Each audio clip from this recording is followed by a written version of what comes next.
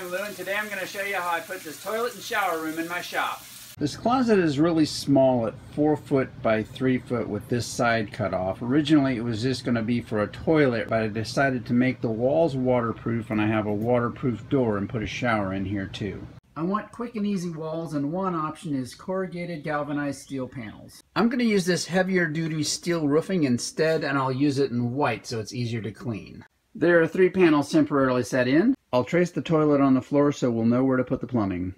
There's the foot of the toilet. The drain's going to go there. We're going to lay in 3-inch pipe like that all the way back to here and connect into the main drain line. We'll cut with a diamond blade and dust collector.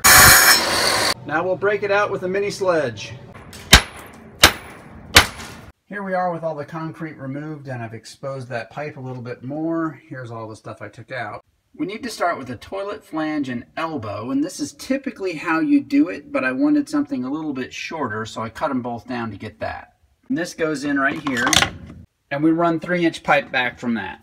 We're going to come off this pipe into an elbow, down, and go into that pipe, but first we'll need to put this T in there to get into it. I'll cut off the pipe with this oscillating tool. So we'll glue the outside of this, the inside of this, and put them together. There's our elbow, there's our T. Here's another T to a 1.5-inch line that's going to go to the shower and to the sink. Then we go on up to our main line to upstairs. Coming off that T, I added this T.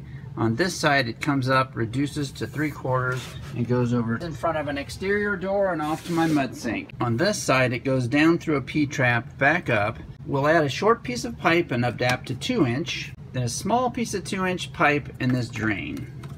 The drain is mounted slightly below the level of the concrete. The plumbing's all done. Now we'll pour our pea gravel back in.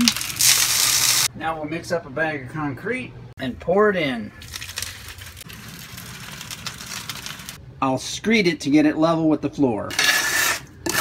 Now I'll wipe up the sides with a wet sponge, and we'll let that dry overnight. There's the concrete work all done, and to save cutting I'm running that above ground, and so I'll build the threshold of the door up with this treated 2x6. I glued the threshold lift plate down with construction adhesive, and now we'll put the door on. I was originally going to tile in here, that's why the tile board, but you don't need that. Slide in our steel panels.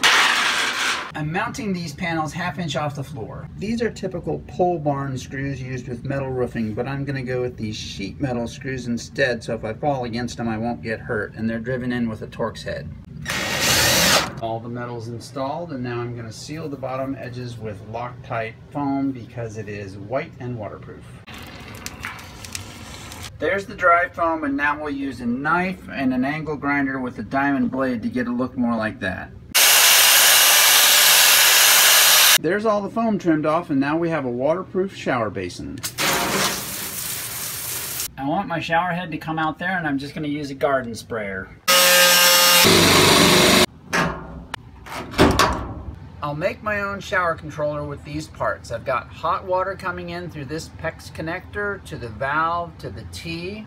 Cold water coming in through here, through the valve to the T. They mix in here and then go to this garden hose connector and off to the shower head. You wrap these several times with Teflon tape, screw them together, and tighten with a wrench. All put together, and we'll install it under our shower head. I drilled these with a hole saw, put our valve assembly through, and put the handles back on. On the back side, we'll just anchor this to the wall with metal strapping there and down here. We attach our garden hose here, and I got a really flexible metal one that loops down like that and goes up and out the shower hole. So I can pull out my shower head and use it as a sprayer. We'll cover that with some scrap paneling so it doesn't get tangled. PEX hot water line, squeeze connector, and squeeze. On the other end, I'll tee into my sink hot water feed line. The cold line goes the same way, except it tees off to feed the toilet. Here we are behind the toilet. I drilled a hole, insert the shutoff valve from the inside, clamp on our PEX line, and hold that horizontal with a PEX bracket. We'll screw on our toilet connector hose. Toilet flange has the bolts and rubber seal, and we'll put the toilet on top of that. There's the tank on, and we'll hook up the hose, turn on the valve. So there's our toilet and our shower.